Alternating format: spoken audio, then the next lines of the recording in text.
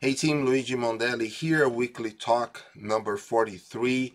In this episode, I will give you one more tip to help you with your mindset going towards any competition or force on force training or anytime you're going to get your skills tested under pressure.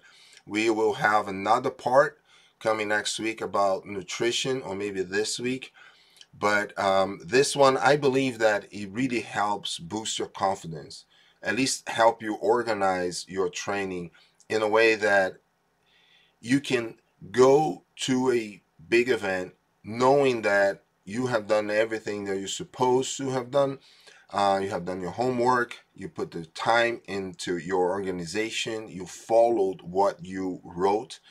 I do believe that it's important to print out this thing that I'm going to show you guys. Have it somewhere, have it everywhere, at your work, at home, by your fridge, and then you follow that, because those this kind of organization can become your habits, right? So we always talk about thoughts, words, deeds, and habits.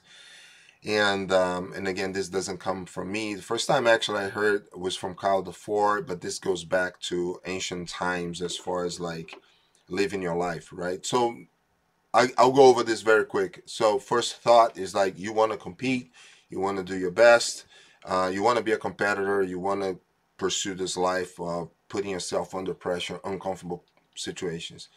So you write down, so thoughts becomes words.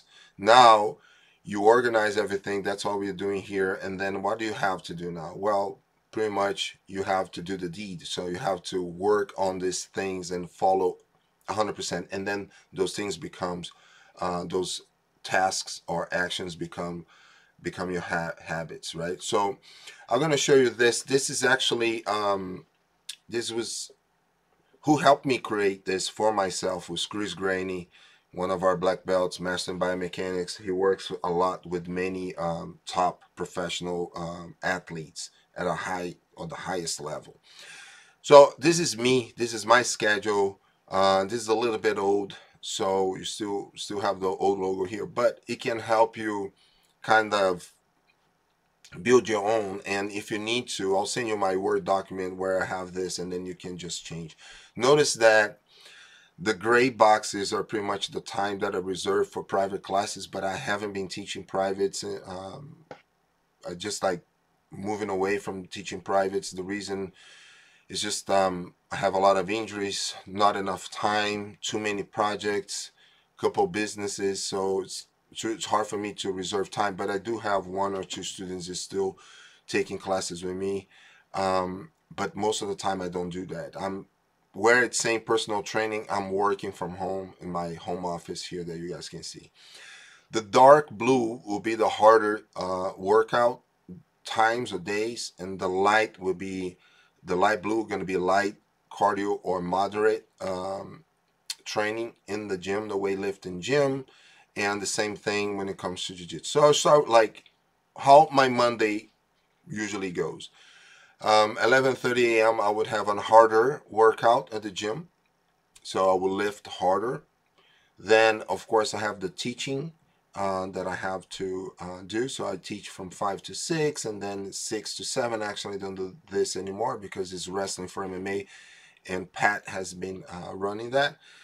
But at night, I try to get a moderate training. So if I work out hard Monday, if I know when, right, when I'm following this 100%, I work out hard on Monday mornings, and then I train. I have a more like a moderate train late in the evening.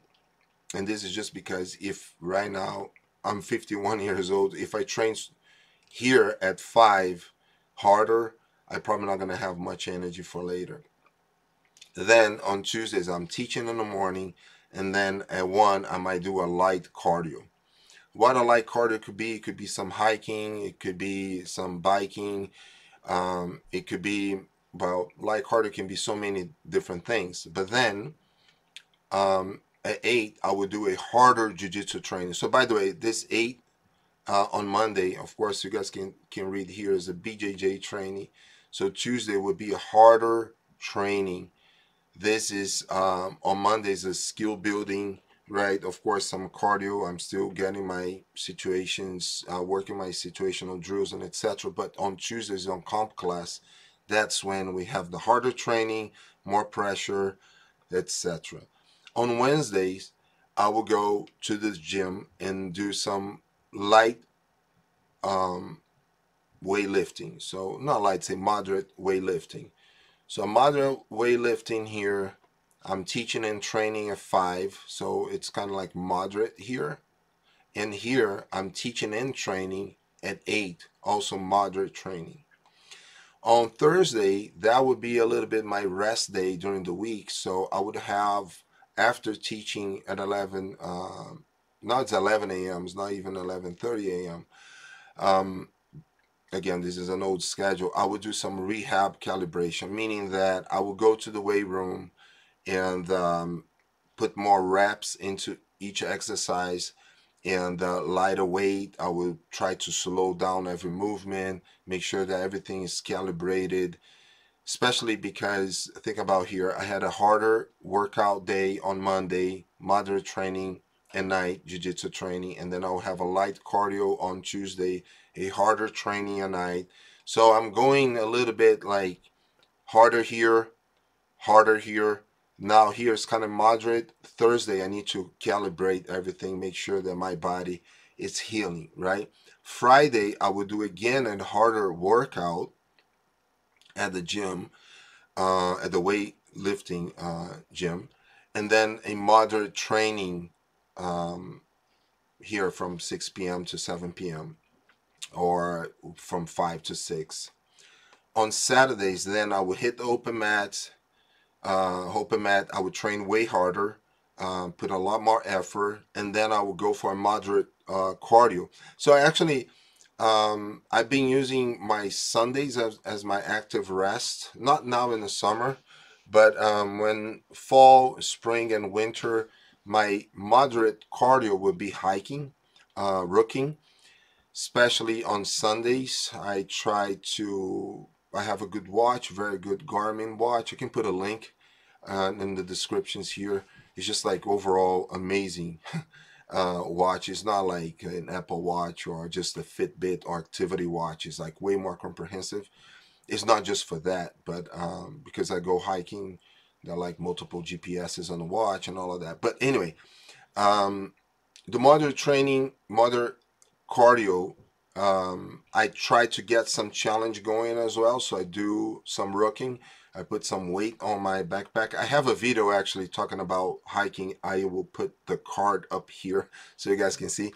And but I track my heart rate. So if I feel that I'm under a good training zone, I speed up a little bit or try to get more elevation and etc. But anyway, this is just like a glance. You guys can see how I organize my training. I believe that this can help a lot when you go towards a tournament. I can tell you that every time I followed some regimen that I wrote down for myself, and I took this stance like I wrote the schedule as if somebody else had written that for me. So that's very important. The reason is like when I look at the schedule, first of all, Chris Graney helped me back the day, but I would take as and of course like I chose when to do what. It's just like how we calibrate it between harder and light or harder and moderate, moderate and moderate. So that's what he helped me, especially with the rehab and calibration. I use this as if somebody else had completely written that for me.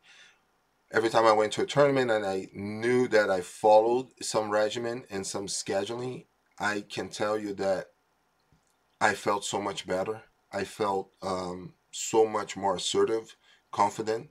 We have to be true to ourselves, right? So every time I went to a tournament, knowing, and this happened in my maybe like 2 tournaments ago. Sylvia wanted to go to, I don't remember if it's the World's Masters or Pan Am's. I was hurt and I wasn't training as much. I trained, but I'm not following any of this.